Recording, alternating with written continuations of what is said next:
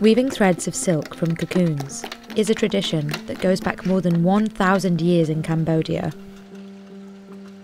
But about 50 years ago, it almost disappeared. A brutal regime killed and tortured intellectuals, including artisans who specialised in this craft.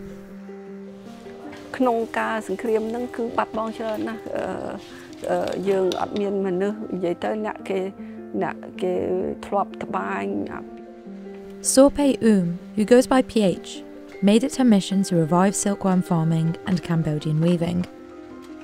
She has spent 20 years teaching people how to raise worms and turn their silk into textiles, using an ancient technique called ikat.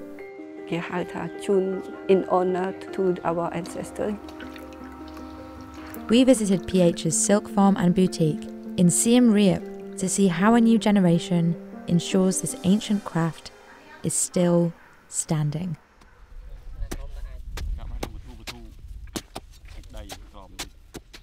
Making silk starts from the ground up. Farmers plant fields of mulberry trees for golden silkworms to feast on. This was once a popular tree across Cambodia, but most were torn out by the Khmer Rouge in the 1970s to make way for rice plantations. The country's famous golden silkworms lost their habitat and they nearly died out. Daily life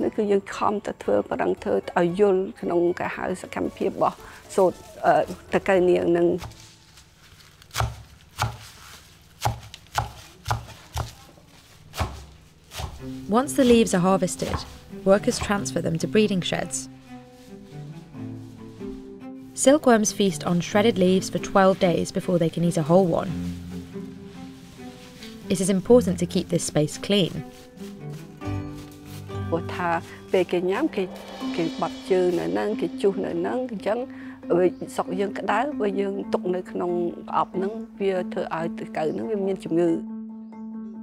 After 25 days, they turn yellow and are ready to spin. Workers hang them on this structure that allows airflow. It takes about 4 days for the worms to build their yellow cocoons.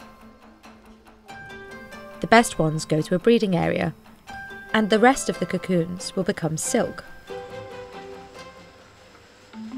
Workers drop them in boiling water to release the fibres. They use a spatula to catch them, then insert them into the spindle. They reel out the silk slowly in one continuous motion so it doesn't break. The outer part of the thread is rough, like horsehair, and they use it for cheaper scarves. Artisans scrape it off to reach the inner layer and make sure the threads are even. This is the best part of the silk and what they need for their ikat textiles. They wash, stretch and soften the yarn by hand and hang it to dry. Designing and weaving just one 2-metre piece of fabric can take 3 years.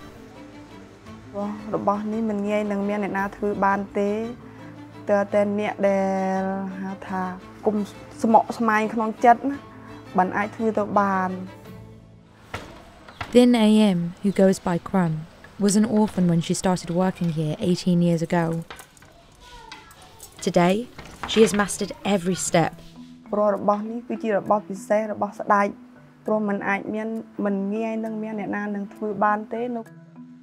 She says the hardest part is the tie-dyeing technique.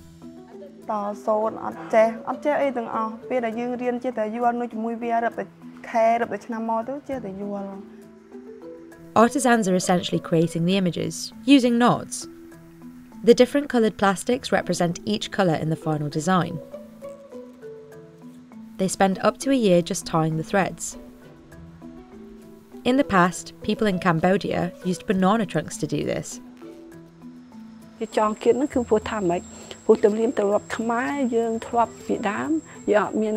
block printing design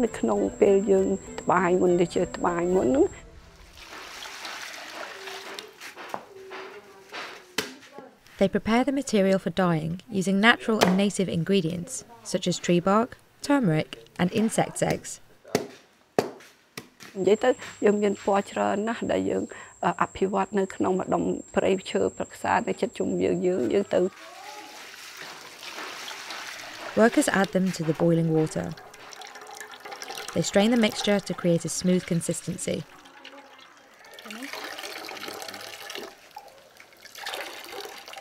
Then dip the knotted silk in the steaming batch. The plastic knots protect sections of the pattern from the dye.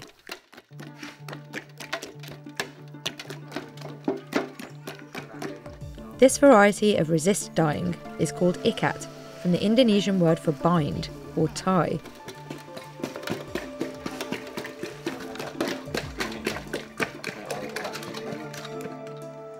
When the dyed part is dry, workers cover it with new knots and cut the plastic wrapping from the next section.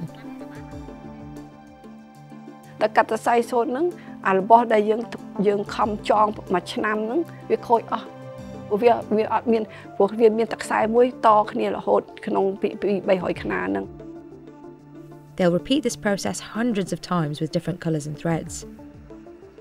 They move the threads to the spinning jenny and prepare them for the loom. Silk weaving in Cambodia dates back to the 7th century. It was on the maritime Silk Road between China and India. And diplomats across Asia would wear the textiles, marvelling at their quality. The craft survived hundreds of years, but it was almost completely lost when the communist Khmer Rouge regime seized control in the mid-1970s. In its drive for a peasant utopia, the regime targeted the elite and educated, which included silk artisans. Nearly a quarter of the population was killed in what became known as the Cambodian genocide.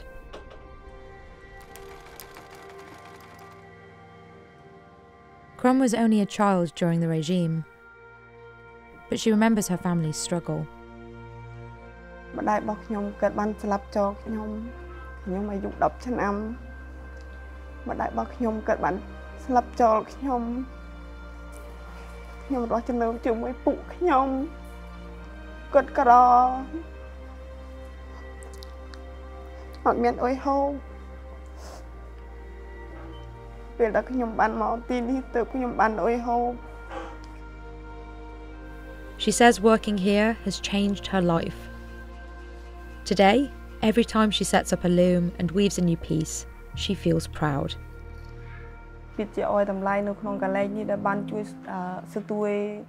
PH says the loom she's using is similar to the ones used in the 12th century.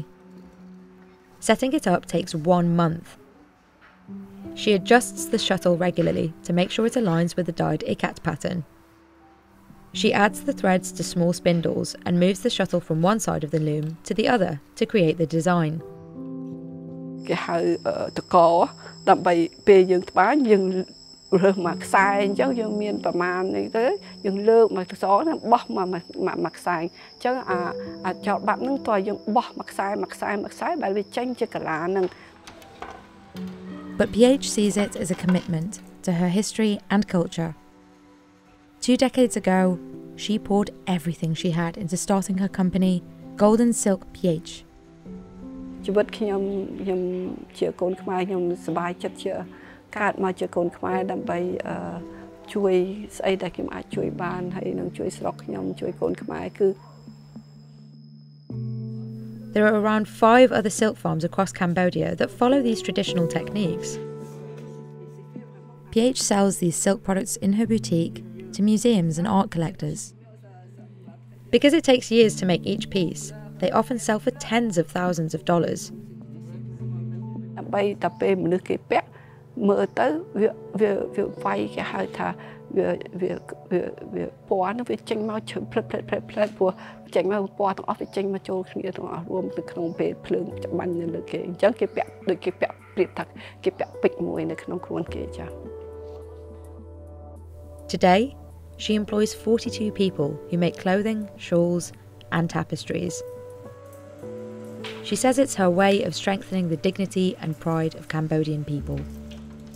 ស្អីដែលគេការដែលគេធ្វើដើម្បីបង្ហាញនៅក្នុងទៅពិភពលោកថាគេជំនាន់ថ្មីអាចធ្វើអីបន្តិចតួចអាច តពីគេហៅថាកម្មភាពដែលស្ដេចយើងបានធ្វើដល់ប៉ុណ្ណឹងប៉ុន្តែយើងចង់ជួយមិនដែលឲ្យបានទៅអនាគតហើយគឺ